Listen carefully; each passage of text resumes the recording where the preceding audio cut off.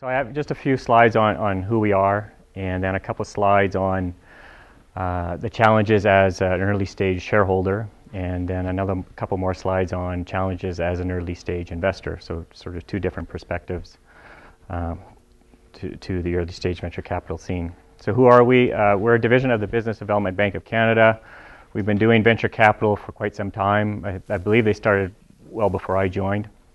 Back in 1975, and I heard recently one of their first investments was a ski hill called Blackcomb. We've come a long way since then, but and now we just focus mainly on early stage investing and only on technology related companies. So we're looking for companies that have a proprietary position, high growth potential. You know, you're solving a global problem, and companies that have the start of a management team, or they're located in areas that we can hopefully build a management team around. We kind of practice two sort of models. One, we go direct, which is the part I'm involved with. I do life science investing. But under the direct side, we invest in all the main technology platforms, ITC, telecom, life sciences, and then a hodgepodge of sort of clean tech and advanced materials. And then we also do indirect. We invest in other venture capital funds. So I think we're an LP in about 14 or 15 funds, mainly early stage, although we do have, I think, one or two in later stage funds.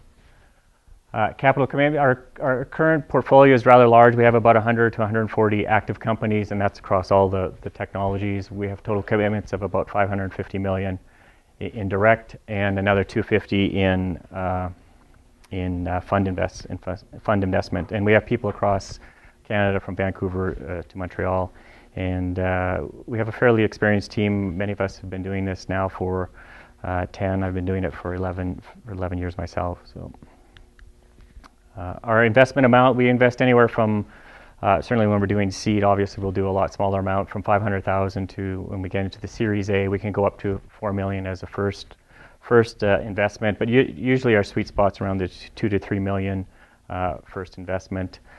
Over the lifetime of a company, if it's doing well and we do multiple rounds, we can go up to anywhere from 12 to 15. We prefer to syndicate anything from Series A on. We'll prefer to syndicate when we do seed. It's very difficult to syndicate, and we'll most likely do those ourselves. We've co-invested with pretty much everybody in Canada, I believe, and a number of international venture capital funds as well. We view ourselves as very patient. In a current environment, we've had no choice but to be patient. Because we're patient, we also have the ability to follow on.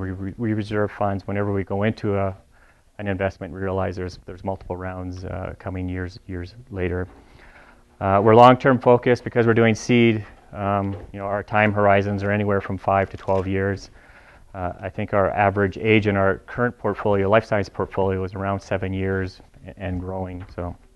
And some of our success stories on the right side. And then over the next 3 years, we expect to do about 260 in direct and another 90 million in funds. So out of that 260, a big component will go to the existing portfolio, but we are doing new investments. So what are the challenges of being a shareholder in an early stage company? Probably the biggest challenge these days is financing risk.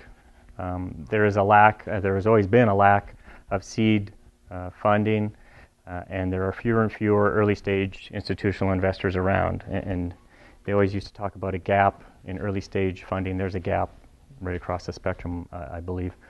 And there's always been a challenge of, when you're an early stage investor, trying to raise enough money to get you to the late stage investors.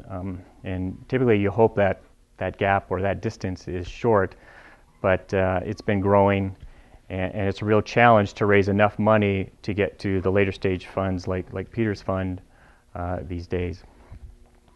There's been a retreat from the foreign investors. Historically, they have done some earlier stage investing, but now they're doing less and less, and they've gone back to mostly to focus on their home markets. And probably the biggest challenge that we currently find with sort of the existing companies is time to finance, or the allocation of resources to do a financing. It's taking more and more time.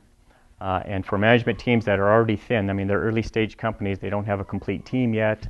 And so if the CEO is having to spend more and more time trying to raise money, he's spending less and less time to do other important things.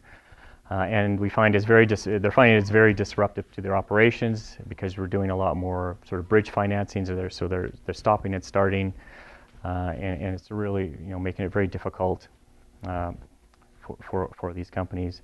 And then given the current environment, it's not surprising that when you do get new term sheets from later stage investors or from any investors, there's no premium on valuations these days.